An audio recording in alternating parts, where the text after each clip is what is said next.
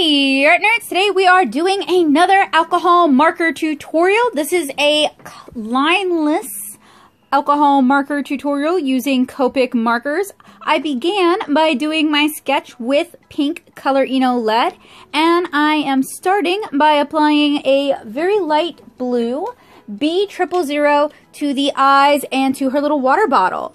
Now, we're doing something a little bit darker skin tone today. As you guys can see off to the side, I swatched out all my basic colors. I really like doing my color swatches right there off to the side because it sort of gives me a better idea of how everything's going to look together. So I am applying E34 uniformly across her skin, and I am doing this in my Blick Studio Sketchbook. I really like using this sketchbook for marker doodles. I find the paper is very reactive and very absorbing, so you can get a lot of layers onto this paper. My only caveat is prepare for this to bleed through. So once I've applied a uniform skin tone color to her using E34, we're going to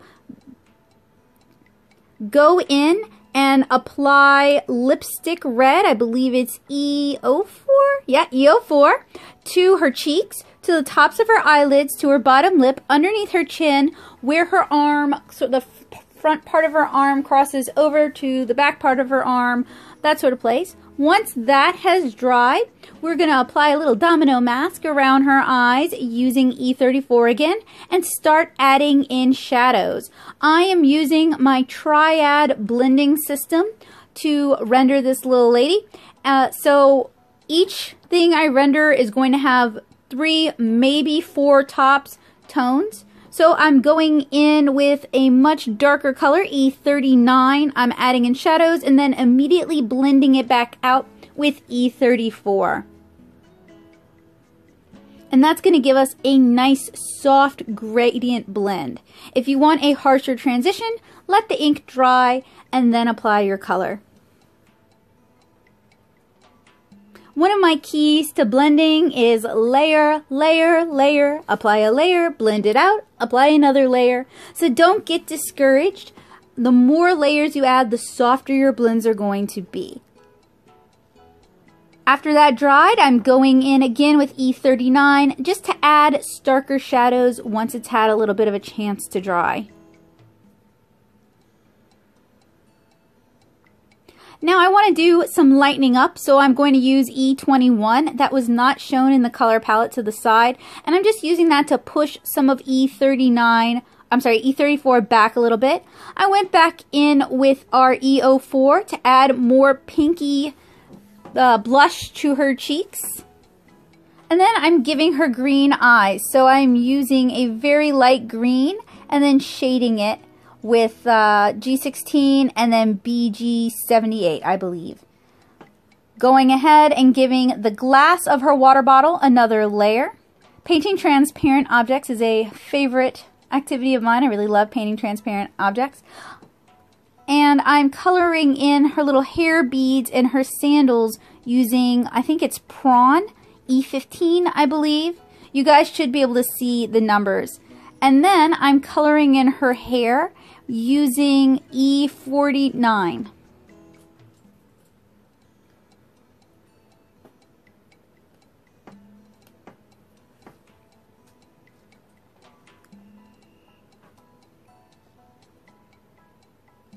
So I'm trying to leave a little bit of rim lighting here and there. That's going to help me later on as I add future layers to her hair, just so that I can kind of see where each individual dread is.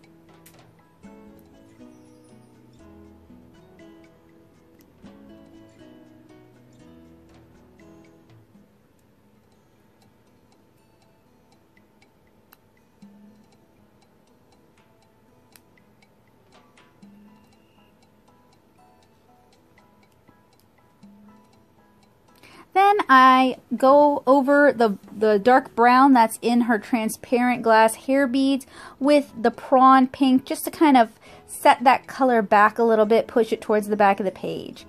And I'm coloring in the inside of her mouth using a darker red and adding another layer of shading to our pink hair beads and our little sandals.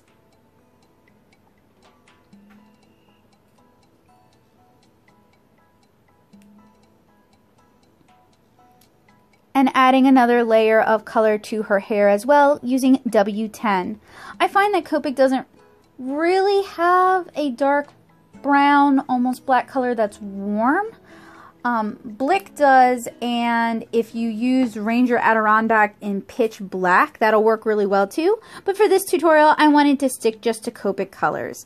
Now I'm adding another layer of red using my darkest red selected. And going in with 110 Special Black for the last layer on her hair.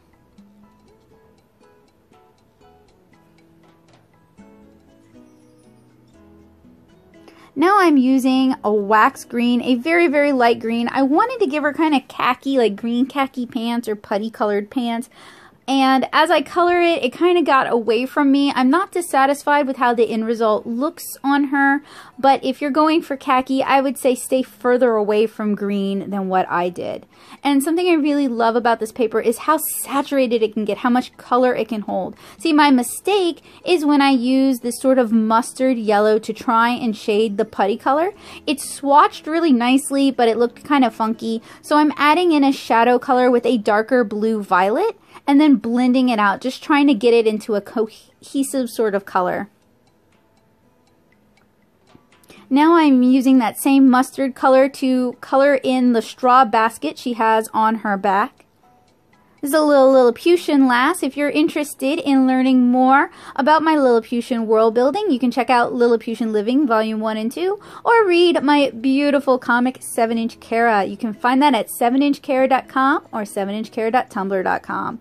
So I pushed some of that mustard yellow back a little bit using the colorless blender, and now I'm filling in her shirt with a light blue. I want to say it's stratospheric blue or sky blue, but honestly I can't remember off the top of my head. Now I'm leaving the fish hooks that are attached to her little friendship bracelet woven bandolier. I'm leaving those blank because I want them to be light silver, and I need the room on the paper for that silver to go down. So I need to leave the paper white so you guys can actually see that they're a light silver. If I was going in with a darker color, I would have just filled in the whole area, because leaving these sort of little islands of color is a little bit more time intensive than just doing a full fill.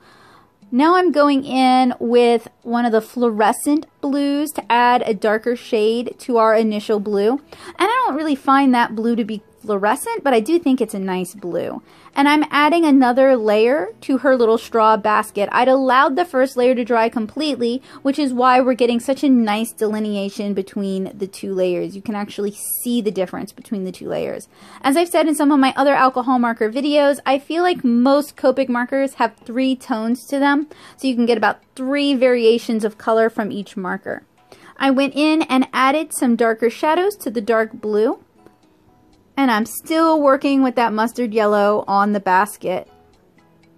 For the fish, I did a B000 fill, and then I went in and added slate blue and tried to push that back. I was aiming for kind of a blue silver appearance like we get with minnows. I don't think I was entirely successful, but I'm not that disappointed. It was an experiment, and I learned some things, and that's really what matters. I did almost an entire fill with the larger fish hanging from her fishing line, and then tried to push it back with B00. I didn't really have much luck. Now I'm using a blue violet to add some more shading to her pants. And since everything's had kind of a chance to dry, I'm going in with the red to add details to her little friendship bracelet.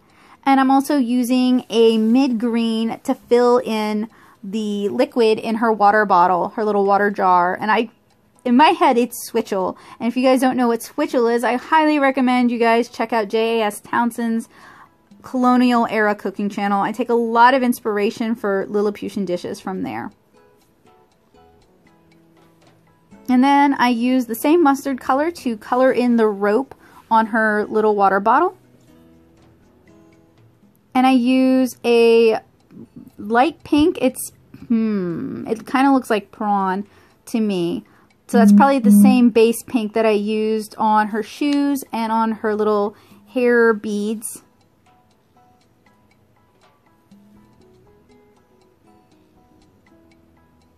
And now I'm using B01 to add further shading to her little glass water bottle. And R39 to add kind of a woven detail to her friendship bracelet bandolier. Going back in with the fish and doing little crescent moon shapes to imply scales. And using C10 to add our darkest scales. Now I'm coloring in her fishing pole. I'm using YR14, I believe, which is really more of an orange color, but I want to build my color up. And adding a little bit of cast shadow from the water bottle onto her leg using a blue violet.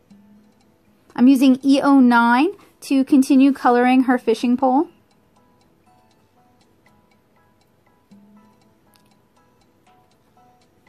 And a cool gray to fill in the fishing hooks on her bandolier. I imagine those would catch on everything hanging out that way. And I used a very light blue-green to draw in the fishing wire.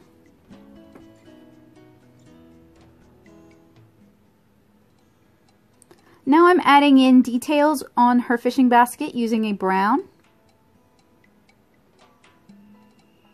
And I'm inking. In this lineless style, I'm inking using a Copic marker. I'm inking her eyebrows and her eyelashes.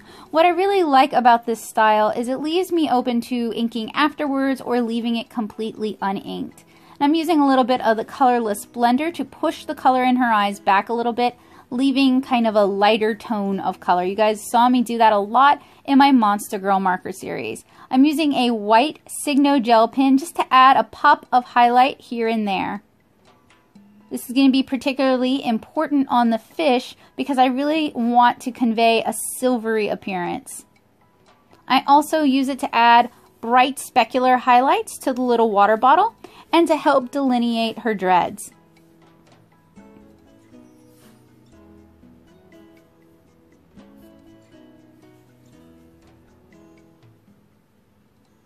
If you guys are looking for more in-depth alcohol marker tutorials, stick around. Make sure you stay tuned to this channel. I have a lot of really great alcohol marker content coming up. If you're interested in learning about Copic markers in person and you live in the Nashville area, you're in luck. I teach Copic marker classes with the Nashville Plaza. So now I'm inking over that lineless style using a Sakura Pigma FB, that is a fine brush marker. It is alcohol marker proof, but I really like using it in this way because I don't have, my line art ends up a lot lighter and it's more an accent to my art rather than defining the art. And this is a fun technique that I think brings a lot of liveliness to my marker art. So as you can see, I'm being kind of picky-choosy about where I'm opting to ink. I'm really just trying to add some contrast and delineate shapes. And I apologize for my head being in the shot so much in this video. As I've said in other videos, my eyesight's pretty poor, so I often have to get on top of my art in order to see what I'm doing. And sometimes that means my head crosses the camera border. But I really appreciate your patience, and I really appreciate you guys hanging out with me today.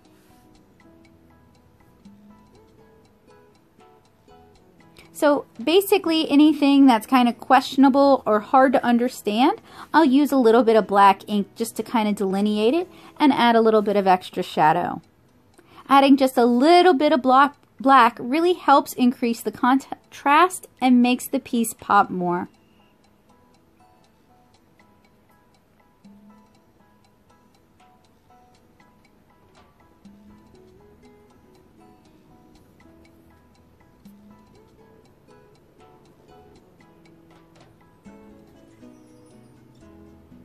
This and the Cherry Blossom Girl, and I have a tutorial for the Cherry Blossom Girl that you guys can check out. These are two of my favorite, more recent pieces, and I'm really pleased with how they turned out, and I'm really pleased to be able to share them with you guys. I hope that you enjoy them as much as I do, and I hope you find them inspiring.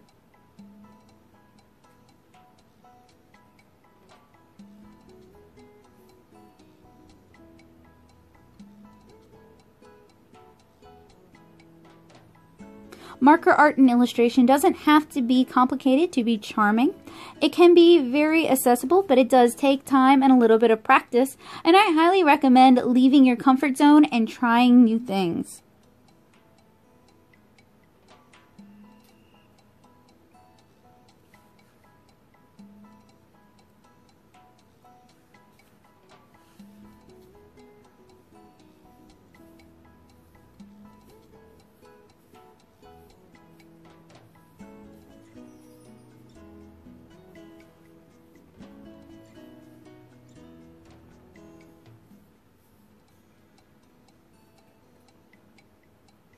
Okay, so now that she's markered, I wanted to kind of frame her, mount her onto something else. I thought she was way too cute to live in my sketchbook, so I'm cutting her out using a ridiculously small pair of scissors. I'm not trying to do a kiss cut, which is when you cut right along the printed or drawn lines. I'm doing a halo cut where we kind of cut around, leaving a little bit of white. This is a much easier technique, and I think it adds kind of a charming hand cut appearance to the piece.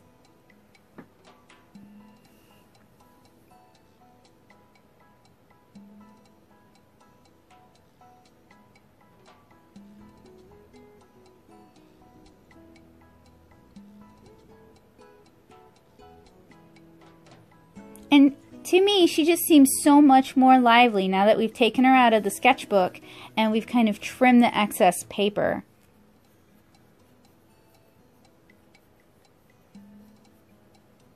So I have here a collection of Chiyogami paper, and I'm just kind of assembling it to see what looks best with her.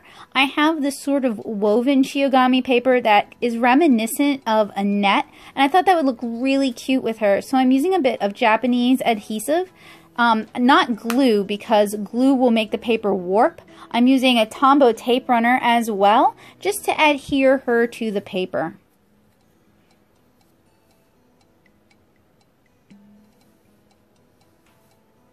Now I'm mounting this to a piece of cream colored cardstock. This is going to give it a little bit more stability.